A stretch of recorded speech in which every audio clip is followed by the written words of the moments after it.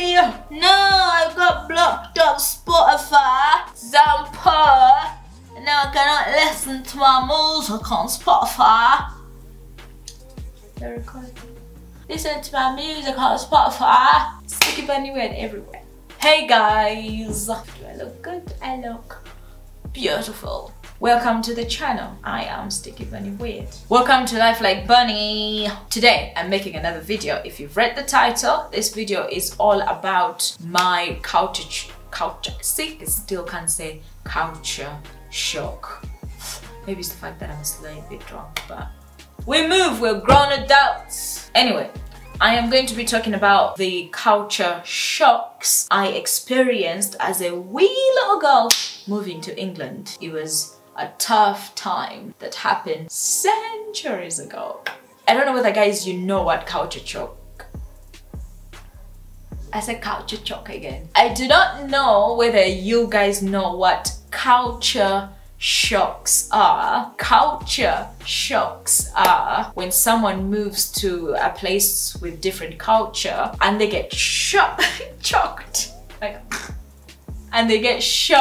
by the culture in that place because it's like vastly different from what they're used to. And that's what legitimately happened to me. It typically happens with someone moving from one country to another, because if you're in the same country, cultures are really similar, whereby you're not going to be that shocked moving from Karamoja to Kampala. It's like a bit shocking, but not that of a big deal because it's still black people around you. If you're moving to a new country, like for example me from Uganda, Kampala, moving to England, UK, London, you tend to notice a few things that are different and they tend to shock the living fucking hell out of you. By the way, this is not all of them, this is just some of them. Also, subscribe to the channel if you have not and you're new to the channel, and also comment down your thoughts as the video goes on. Like it, share it, all that good stuff to help me in the algorithm, because that's good for me, helps me grow. And if you've experienced any of these culture shocks and you've moved to the UK, or if you're planning to move to the UK, please comment down below what thing you're eager to experience. I don't know if you're going to move in the next few days, next few months, and if you moved there, what culture shocks did you experience? Are they similar to the ones I experienced? Let me know. It would be nice for us to kiki about it together. The first culture shock I remember first experiencing, apart from the fact that there was white people every fucking where around me, the first culture shock I experienced was the exchange rate. I was bamboozled because my dad would send us like some money. I already knew that he would send like some amount and it translated to like a way more Ugandan amount, but I did not know to what rate that was. £1 at the time when I had moved in 2012 was equating to 5,000 plus Ugandan shillings. Like, do you know how £1 is 5,000 Ugandan shillings? £1 in the UK can barely feed you for a day, but in Uganda, if you're good with money, 5,000 shillings can feed you and 2 people, 3 people if you're pushing it. That is the world like difference. Like, it shocked me. So for a while when I went into shops, I just couldn't grasp how much things cost. I was very confused. I did not know how expensive things were. Why am I buying Tanfa sticks for £1? That's a whole ass meal. In fact, when I was a kid, I would take myself to lunch in these little tiny mini hotel, like restaurants. I would pay like 500 shillings. 500 shillings is 5,000 shillings, which is £1. And then I'll pay 500 shillings or less to have a whole plate of food. But I'm paying literally whatever many times that for Tanfa sticks. And I was so confused. So I'm like, what? So I was so confused at how much things cost. I did not know whether this is expensive or this is cheap. And also Poundland fucked me up. Because why does Poundland have a big giant thing of tea for £1, but you go to Sainsbury's and that thing of tea is $6.99 or something? Make it make sense. Exchange rate, that fucked me up a bit, but I got to grips to it. To now I only understand Liz's money. No longer Liz's money, it's gonna be Chelsea's money. Ew, but fuck them all. But that's the only money I get. Do not give me your dollars, do not give me your shillings, give me pounds. Give me pounds. I manifest pounds. Pounds come to me. Pounds. Listen to my music so I can have pounds. All jokes aside, when you go, stop trying to translate every single thing into how much it would be in Ugandan money, because you would have a heart attack. Just don't do it. Second thing I was shocked by is in the UK, they have some food. They have some fruits. Me, my siblings, like my brother, my sister and I were moving to meet my dad. We packed so much shit. We had about, I think, 45 to 50 kilos each, doubled in luggage. So each one of us had like 100 kilos. So I had like 50 kilos twice. They had 50 kilos twice, 50 kilos twice. How much is that? We had about 300 kilos in luggage, and we made sure we used every single one of that. Stuffed ourselves with matoke, stuffed ourselves with corn nuts, stuffed ourselves with peanuts, stuffed ourselves with fish, stuffed ourselves with banana leaves, stuffed ourselves with jackfruit. Every single thing from Uganda we could think of, because we thought this place only had, I don't know, ice cream.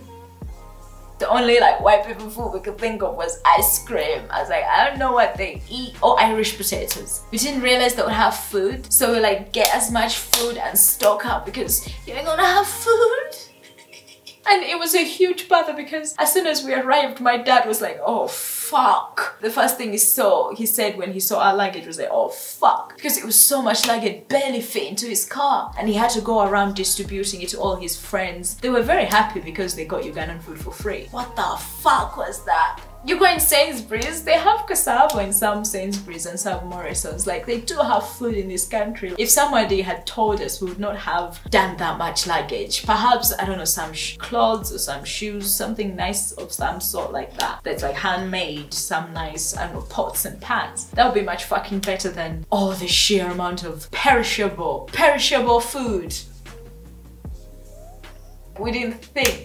There is foods here, you don't need to be overpacking. There's potatoes, there's spaghetti, there is cassava. Like, if you find it, there is Afro shops, there is Indian shops that will sell everything you want. Don't be too pressed. That is a culture shock that there was, to some degree, do cater to different types of ethnicities. Like, if you really get into your culture groups of people, or you Google and you're good at it, you can find the different little local shops to get what you need. That's another culture shock. You can find matoke, you can find passion fruit in Sainsbury's readily available. That really shocked me. I sent my mom a video of me juicing passion fruits and she was like, Shamim, they have passion fruits? I was like, yes mom, they do. They do. Guess what? I'm drinking it, and they were sweet, very sweet passion fruits. What other thing she was really stunned by was matoke. I sometimes go to the Afro shop with my husband and buy some matoke because I crave it, and I do some snaps because I feel so proud of myself because I got matoke. My mom just gets so flabbergasted because it looks so good. Follow me on my food channel called Delightfully Delight. You would love that shit. It's on TikTok and Instagram. I post food videos on every food I eat. Please check that out. Let's go to the next culture shock, guys. If you relate to this, let me know down below in the comments section. Next culture shock was, on average in the UK, there is less salt in things. In school, I would always go hungry because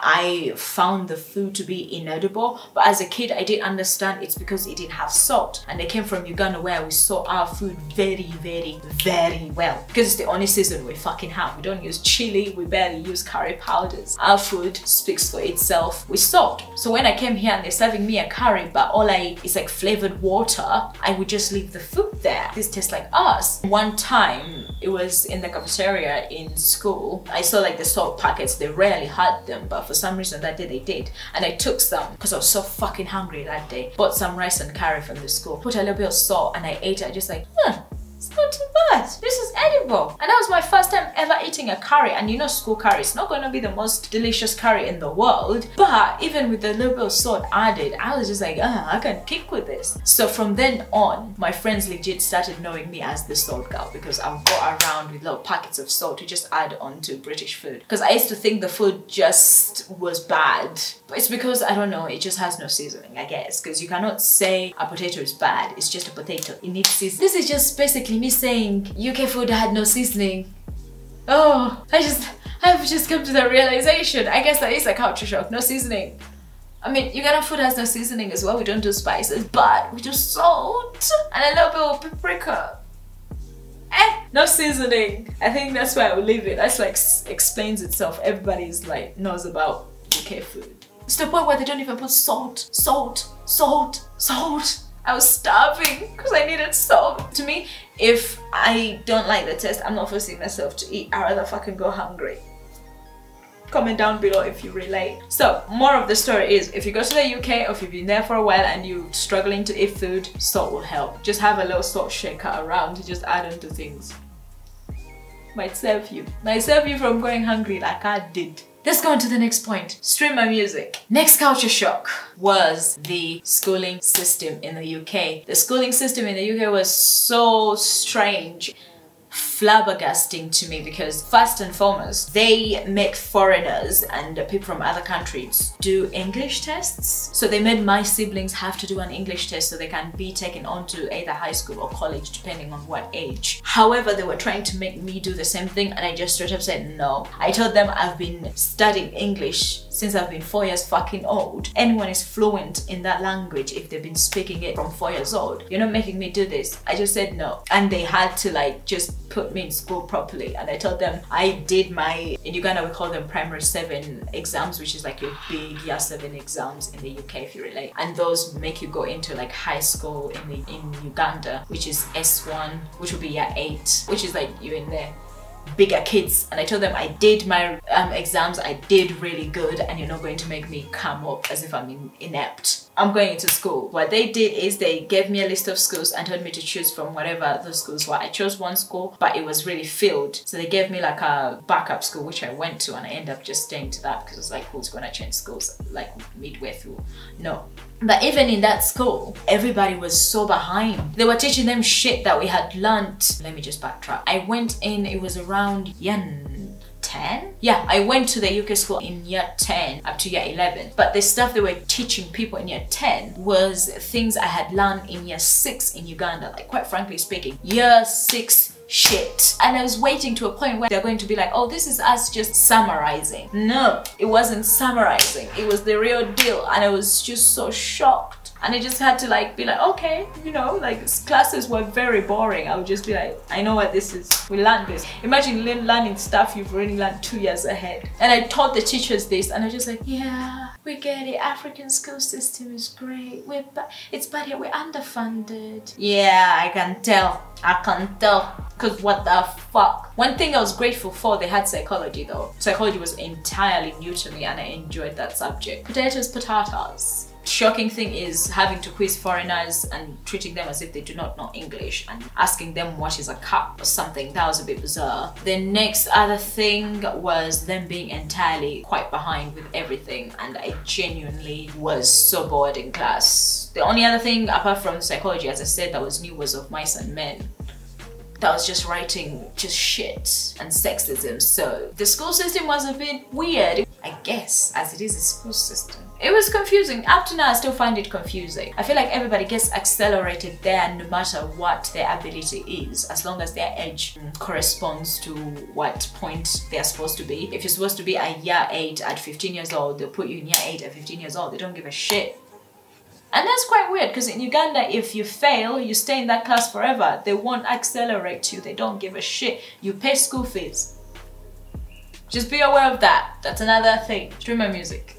It's 17 minutes and I do not want this video to be so long, so I'll do one more, and if you want a part 2, comment down below, I'll make one. So the other thing I'll say that goes without saying is the fucking racism, okay? There is bare racism in this country, and questioning foreigners and their ability to speak English. It's like they won't be let in this country if they do not speak English in the first place. If it does not seem that good English to you, it's probably because their accent. But accent does not mean bad English. Most of the time people correspond someone's accent to someone not being good at English, and that's not right, and that happens a lot in England. They put you through hoops to just prove you're intelligent. That's really dumb. I do not like that.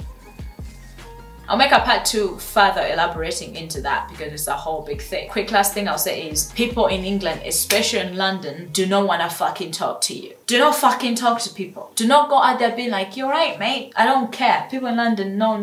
Do not talk to people. They're busy. They're going that. You'll be out there having a seizure and they'll be like, and then move on, because they've got a bus to catch. So don't be surprised if you're dying and somebody walks past you. It's because it's London. Do not be surprised if you've been renting an apartment and your neighbor never knocks on your door. It's London.